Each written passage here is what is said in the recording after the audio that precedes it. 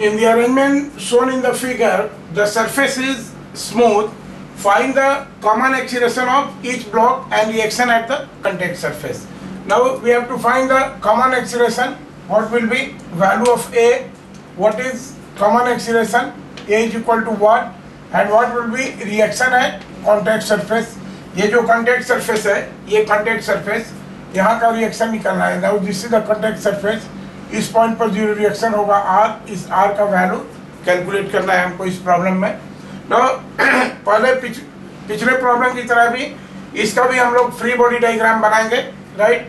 तो free body diagram में देखिए, फ्री बॉडी डायग्राम सबसे पहले 20 kg क्या, राइट. ये 20 kg की बॉडी हुई.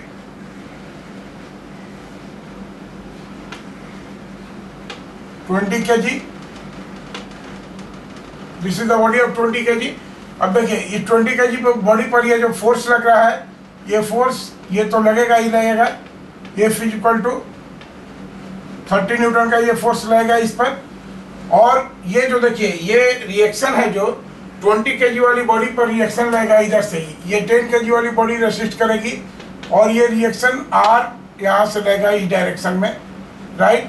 तो 20 kg बॉडी पर ये रिएक्शन R लगेगा इस डायरेक्शन में. This is R, this will be R. और ये देखिए इसके चलते ये एक एक्सीलरेशन से मूव करेगा इधर, राइट. ये मान लेते हैं हम. सिमिलरली अब देखिए इसका इक्वेशन लिखेंगे. तो इसका इक्वेशन लिखेंगे तो क्या हो जाएगा, देखिए अब पुलिंग फोर्स है 30 न्यूटन का और अपोजिंग फोर्स है R, रिएक्शन इस साइड में. तो इसका इक्वेशन हो जाएगा 30 minus this reaction R will be equal to how much mass into acceleration. So this will be 20A, right. This is equation number 1.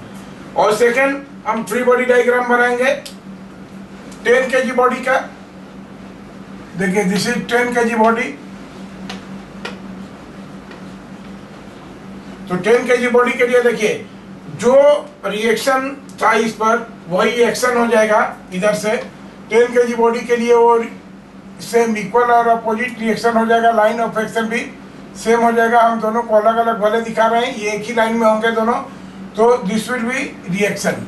ये जो रिएक्शन R हो जाएगा यही इसको एक्सीलरेट करेगा 10 kg वाली बॉडी को.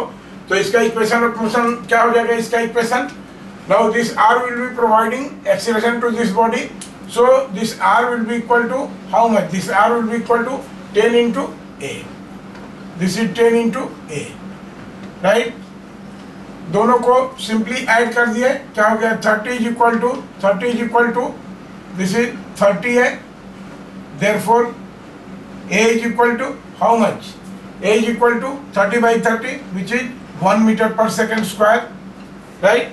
एंड सिमिलरली जब इक्वेशन 2 में इसका वैल्यू देखेंगे तो we have R is equal to 10 into A.